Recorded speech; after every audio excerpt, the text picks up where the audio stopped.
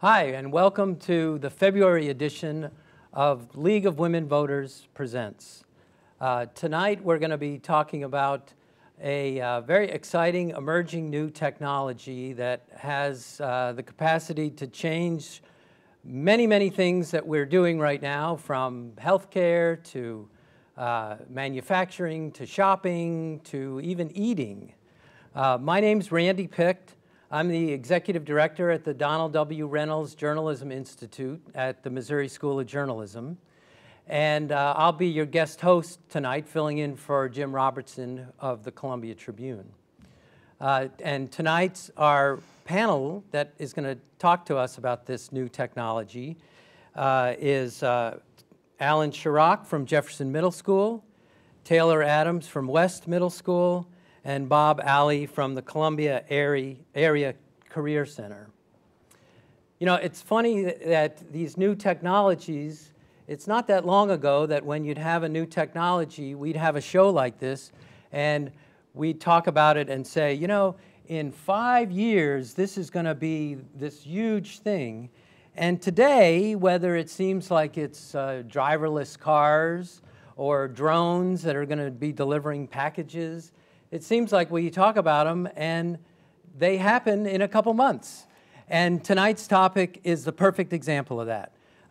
Tonight's topic is 3D printing. And one of the reasons that we have the educators here is because you're going to get a great idea of how fast this is already being incorporated into our lives, because we're teaching our kids at the middle school level and the high school level, and certainly beyond that. So to give you a sense of where we are in this process, we have a short video that we'd like to play now, and then we'll come back and we'll talk about what's going on in Columbia. 3D printing is a technology that lets you take a digital file and turn it into a physical product. Almost anything you can imagine, people are creating. I think it's going to open up whole new opportunities in areas of mass customization. Unlike with music or movies, with a 3D printer, a lot of things that are printed aren't protected by copyright. One of the really cool things about 3D printing is it really changes the dynamic of a consumer culture. It turns you from being a passive consumer to an active creator.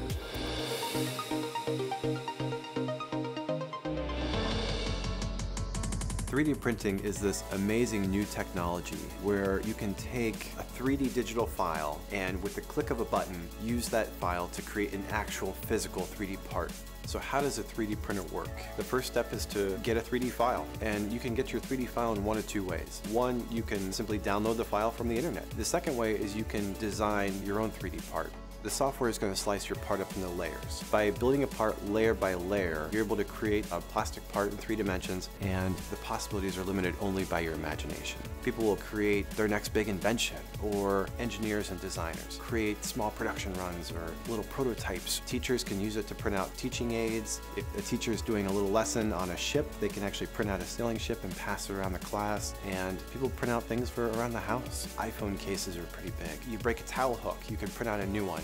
We want to make 3D printers at a price that the average person can afford and also easy to use. We're already seeing late stage early adoption of 3D printing, but for me the exciting thing is what's to come.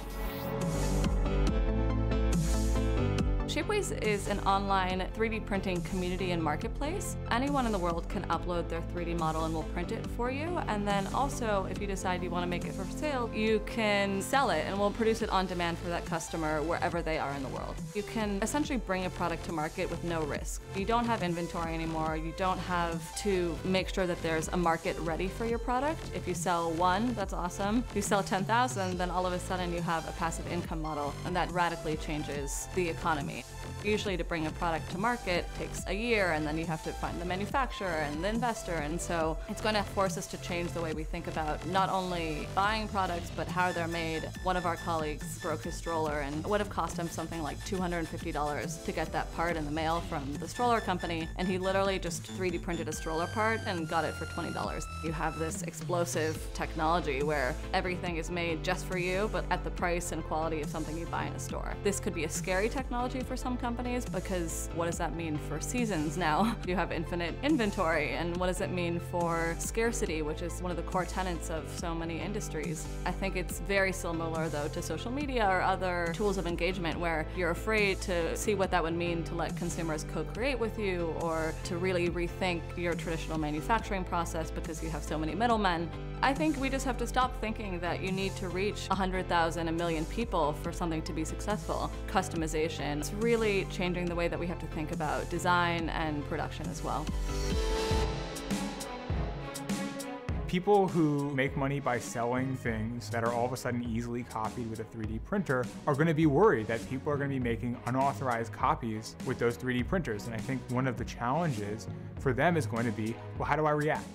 Objects that are artistic objects, that are objects that you would hire an artist to make, those things are all going to be protected by copyright. But those objects that actually do things, that have a use besides just sort of entertaining or looking nice, a lot of those are going to fall outside of the scope of copyright. They might be protected by patent, but a lot of them won't be protected by any sort of intellectual property at all. And as a result of that, you can use them or improve upon them or build on them as much as you want, and no one can stop you. 3D printing right now is at its very beginnings. And so you don't have a lot of case law about everyday people making exact copies of physical objects, and certainly not a lot of case law about people being able to do that on a large scale. The good thing, hopefully, is that the industries that are disrupted by 3D printing have the model of the music industry to maybe learn from. The music industry, when someone started copying things, decided the best thing to do was take their time and their money and invest it in suing everyone they could find and try and stop the progress of technology. That didn't work very well. And so the hope is that these creators, when they see this new technology, they capture some of the upside and they say, oh, wait, this can change my business for the better. And they do that. It's a hard thing to do, but the music industry has taught us that it may be the thing they have to do. 3D printing is going to have a profound impact on all of us, whether you consider yourself a designer or not. In the future, there are going to be 3D printers that will allow you to actually create three-dimensional structures out of living cells. And they can build very complex structures like blood vessels or skin tissue. And the idea there is that in 10 or 20 years, these scientists are going to be able to 3D print tissue that can replace damaged vessels of the heart, or they're going to be able to print replacement organs. So you won't have to go to find an organ donor anymore. You'll just be able to have one 3D printed at the hospital based on your own cell and your own genetic makeup. Right now at MIT, scientists are working on 3D printers that would actually allow you to print food. And who wouldn't want that in their house, right? If you could just ask Siri to cook you a steak. I mean, it's really going to be an exciting time in the home. In Japan, there's a company that's taking sonogram data. So they scan a pregnant woman's belly, and they're able to actually 3D print a figure of her torso. So instead of just having a fuzzy little black and white picture, you're getting a real model of what your child is going to look like. People are using 3D printers to do all sorts of interesting things in terms of the environment. Researchers are using 3D printers that can print concrete to make replacements for parts of the Great Barrier Reef that have been damaged. Normally, those reefs take thousands of years to build, but what these scientists do is they find the areas that are damaged, they make CAD replicas of those damaged areas, and they print them in concrete. So it's a base structure upon which coral can create a top layer, and that helps reinvigorate the environment and helps return normality to that area. I mean, one of the coolest things about 3D printing is that it's a community that never stops innovating. There are hundreds of innovators who are making little tweaks to these products, who are trying out different things, and so it really gives everybody an opportunity to create anything they could imagine. 3D printing is the next wave of how brands and consumers can engage, and now we're just starting to see that happen. In a few years' time, they're going to be no more difficult to use or difficult to understand than a camera phone. The way to protect creators and designers is to make sure to give people a way to spend money on 3D printed things. In the future, we're going to see a lot more people unleashing their pent-up creativity, and that's what's most exciting for me.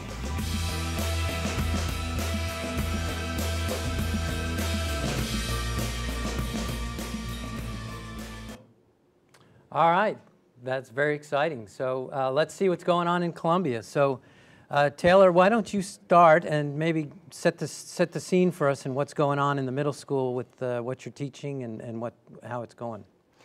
Well, in all the middle schools, we have 3D printers now. And we just went down last year as a group, all 6 middle schools, and we got a new curriculum that we've implemented, and it's called Project Lead the Way. And it's a problem-solving or problem-based learning curriculum where the kids have to actually go in and get their hands on the material they're going to use. And what we use the 3D printer for is to teach them how to use a CAD program, or computer automated design program. So they can design things on the computer and then print them. Yeah, if they can see it and they can imagine it, they can make it. Mm-hmm. And I also saw on the way over here while I was looking at that you can get one at Radio Shack for $150. Are kids saying to their parents, we want to buy a 3D printer? And yeah, they really are. We have kids in our class that come in, they're like, oh, Mr. Adams, I really want, my mom said she'd give me a printer this year for Christmas. So we had a couple kids that actually got a printer. So they come in, they print, and they show me the stuff they print. So we kind of compare back and forth what you're able to do. And you have how many kids maybe at West and then just in general in the whole district, do you think? I have 150 right now. Wow. This year that will use this technology in our class at West, at least 150 kids. And do you have, what's the range of things that they make typically? We start as small as we make 1 by 1 inch cubes, so they just learn how to make the cube. I've had kids make iPhone cases. We made a pillow block. They all make this pillow block, and I actually printed it. It took about 6 hours to print, but after I was done, I printed it and pulled it off and was like, hey guys, this is what you're making. And was able to show them, and it was just that aha moment where everyone was, excited that it was done, and it was a neat day. Well, at the end of the video, one of the speakers was talking about how this is going to unleash this creativity.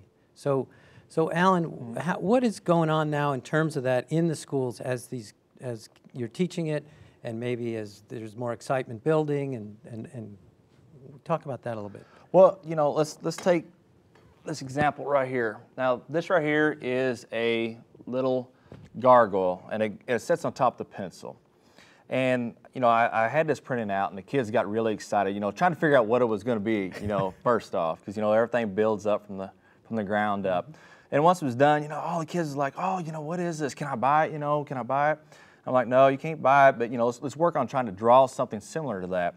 And what the kids did is they designed their own pencil toppers. Mm-hmm. And kids are really into a game called Minecraft, and I told them, hey, if you design it, I will 3D print it. So what the kids have to do then is, they got to measure the top of a pencil, and they got to get the different dimensions and the depth and different things like that. And if they do it wrong, they print it wrong, their little Minecraft pencil topper doesn't sit on there right. So then they got to go back to the drawing board, and they want it to be right. So that they really got to learn about math and tolerances, science, technology, engineering, math. We really hone in on that in the middle schools. And the kids was able to figure out, they asked me, what does it cost to make one of these, And I had some students, what they did was that they weighed this, and they took what the weight of the spool of plastic was, they took the cost, and they figured out what it cost to make one of these. And they was able to work it out to where how many of these would they have to print and sell to their fellow classmates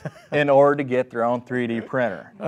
So they figured that all out on their own, and it was kind of a neat little deal. And just little things like that, on the table right there, we've got a spinal cord that the kids was able to download and 3D print out, and we've got a little part that goes to a music instrument.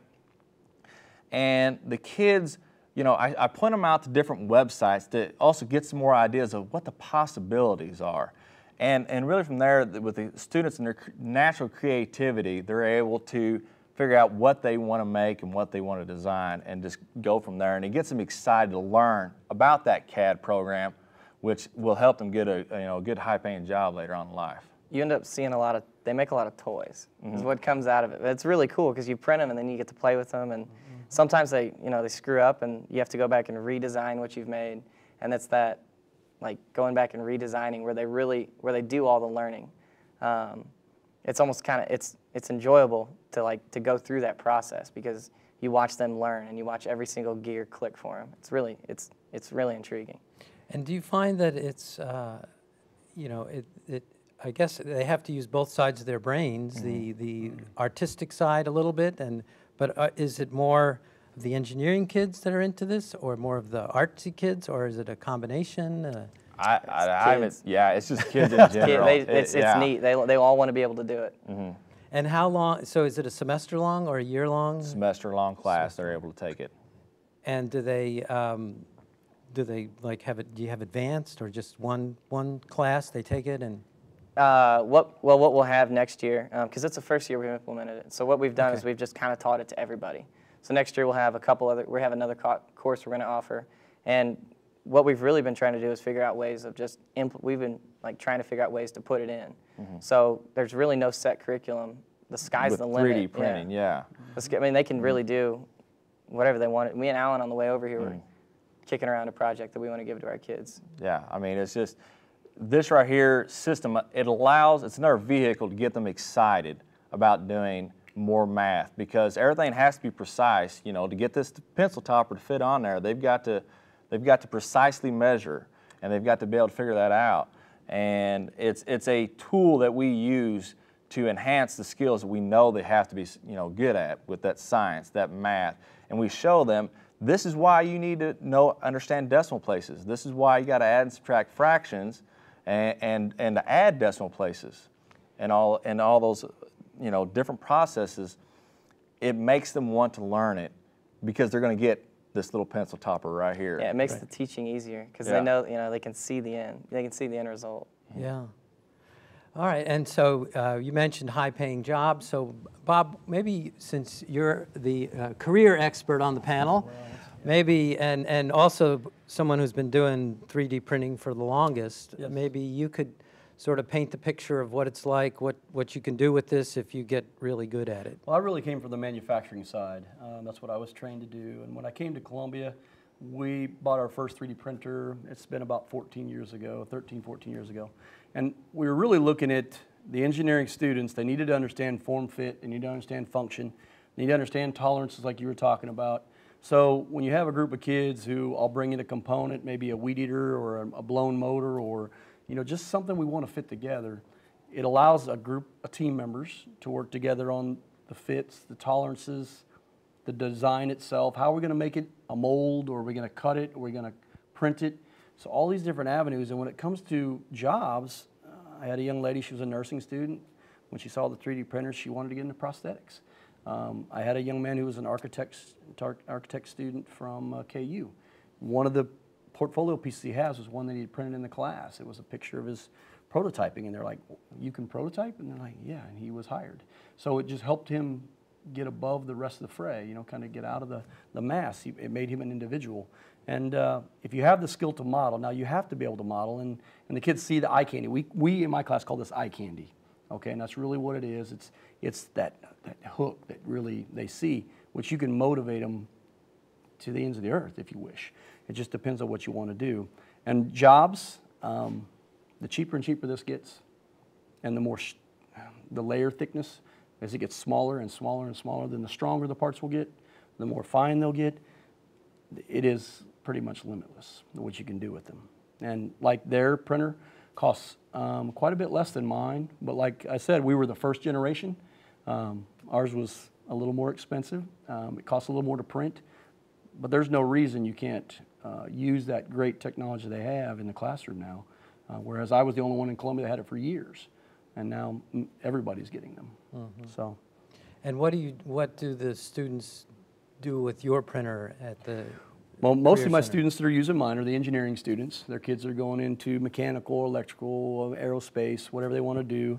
Sometimes we're just using them for one thing I teach is dimensioning and tolerancing, you know, making parts that mate, making them actually fit. So they understand, you know, I've got a piston going to slide through this head. Well, if I don't print it correctly, or if I don't have the right tolerances, when they go to put it together, they go to turn the crank and it snaps it in half. So like, that's a problem. So if we send out 100,000 of these and they seize up every time because the tolerance was wrong, we just went out of business. So it allows them to quickly, rapidly change designs. We could throw it on the printer. And instead of having to build like a die, a mold, you know, to have to do something that costs thousands and thousands of dollars in industry, it allows us to print it out real quick and kind of get a good feel for what we have. Maybe we don't have anything, and then we can go right back to the drawing board like they're talking about, redo the engineering side, redo the functionality. You know, sometimes it's all about you just feel it and you go, wow, this just doesn't feel right. Right. So then I go, well, let's start carving here and shaping here. And then I go in and start talking to them about material. all right, we just made a part. Now, guess who gets into it? Accounting, sales. They go, sorry, we can't sell it for that. You need to make it cheaper. So we start thinking about, where can we take material away? But we still have to have structure, right? We still have to have support. We still have to keep it from breaking. Well, the software they're using, the software I'm using, it'll tell you stress. It'll show you where it's going to fail, fatigue, which is, it's awesome. It's a great manufacturing tool. We also use it for our animators, like you were talking about, the artistic kids. They love to see their miniatures. We go in and make characters walk around in my class, the advanced classes, animation classes. So they'll build their own characters. We'll put bone systems in them and skin them. We'll print them out. And they can take those home and show, this is my deal. And then they can show the video to their parents. That's the same stuff they're doing in the AIs. You know, that's the same stuff they're doing out in the real world. So that's where it's going. And I'm glad to see it's now starting at the younger age. You used to have to be a junior in high school. To So one time you got to use to get started. junior, Now you senior. get started Now they're much doing earlier. it. We got 6th Well, graders what do now. you guys Sixth think? grade. So, you know, there was a time when if you wanted to print a piece of paper, you had to send it to the printer. Yep. And then we started getting office printers, and then now you have one on your desk at home. So you print at home, and you can do color, and you can do two-sided, you do all kinds of things. It's, you know, if you think about how far we come. So how do you guys see kind of the evolution of this from a, you know, everybody's using it kind of thing? Like, because like you mentioned, you can print things out Yes. and say, it may not be the part you put in the machine, but it's a good replica, you know, and Yes. and from the video we saw, you can eventually you're going to have different materials you can print and food and all that stuff. They can, well, like right now, as you can see from the video, there's a possibility if you see something, you want it, you just go and you can go to lots of different websites. And the industry still hasn't worked itself out yet on which one's going to be the go-to one for that. Correct. But there's a lot of different websites out there now that you can go and you can either send them your file or you can shop online with what you want. And some are manufactured at the company, and other times they're outsourcing them to people that have 3D printers in their home to save on shipping. So if somebody in town has a 3D printer that prints quality stuff, then a parent could technically send them that file and they could have a 3D printed of their kid's favorite character in whatever color they want for Christmas, you know, that nobody else would ever have, you know. So the industry right now is just really going through a very rapid growth stage. And I tell my students, evolution, I tell my students, this is like being equivalent to being around when the first phone was invented. I think that this industry is just really took off the ground, and where it goes from there, everything from 3D printed organs to Oh, there's the prosthetic on the table. prosthetics right there. That is The amazing. first prosthetic initiative with MakerBot, they're actually trying to put out prosthetics to people that are cheap to make. So kids, you know, they can grow their whole life making their own prosthetic limbs. That's what that hand is out there. And you can actually, you can size that thing up for your own hand by just a little bit of simple multiplication. You just figure out how wide your hand is, multiply it by this ratio, and then boom, you got one that'll fit your hand. So they're making them to where, you know, they used to cost thousands of dollars. That one out there costs like, I think it's like $2 to print. So you're talking about, you know, people, really empowerment is what that Freedom. is. It's Freedom. really yeah. freedom Yeah, for and them, you can do, right. And other things too, things that have, they're no longer able to be made. Classic items. We have a gentleman that brought in a shotgun. That's a classic. It's not firing anymore, but he wants to be able to display it, and he lost one of the hammers on it. So he asked us if we would be able to create the other hammer for it. And that's what we're doing. We have a couple students, they're miking it all out. They're going to model it up, and we'll print it out for him, and he can paint it and texture it, whatever he wants, because it's ABS plastic. So he'll be able to have and put it back in for display, so it doesn't look incomplete. The same thing with car parts, you know. You have classic cars, Yeah, right. you know, they're using parts like that all the time. You can't make this anymore. I've got an old classic car, and maybe something off the thermostat's broken, it's the housing busted. Then you could go ahead and make your own. And if you're using ABS plastic and the right coatings, who knows? You'll be able to print all your engine. You break your door handle on your car. Right, you're not going to be able to just print say, one out. you know, you can't get that anymore. That's right. Because You can make it. You make it yourself, right. you know. That's where it's going. The key, I think, where the money's really going to be made with, you know, where kids are going to go into, they have to learn how to design. Yep. Right. So this gives them the ability to actually put that, that skill to use. And then they learn the design. They learn how to design. And that's really what you're teaching hand in hand. You have to design, print. That didn't turn out the way I thought it was. Go back to the drawing board, make it again. But if you don't have that design component and you buy a 3D printer and take it home, you're just going to look at it. It's going to look at you. And you're just you can only do what other people have done. But if you have that, that knack to go make, you can, You come up with an idea, you just walk in and boom, you do it. Model it, print it, and go. The 6th graders are using the exact same CAD program as what our career students are using. Correct. So, I mean, we simplify it, but the kids, I think a lot of parents don't understand just how tech savvy their students, their kids can be. And, I challenged them, and they're able to do, my 6th graders are able to do a lot of the same projects as my 8th graders right now. I mean, I just simplify things down, and they're actually able to grab it and pick up with it, and they're just like a week and a half behind them on the CAD program itself. So, and this is industry standard program. This isn't, a simple version that you think, that kids would just download as a simple app. Kids are able to use a industry standard program in the middle school right now. So what do you guys see in the next, year or so with 3D printing? You just introduced it. I mean, everything's going so fast that they're getting cheaper. They're getting cheaper, so you're going to start seeing them.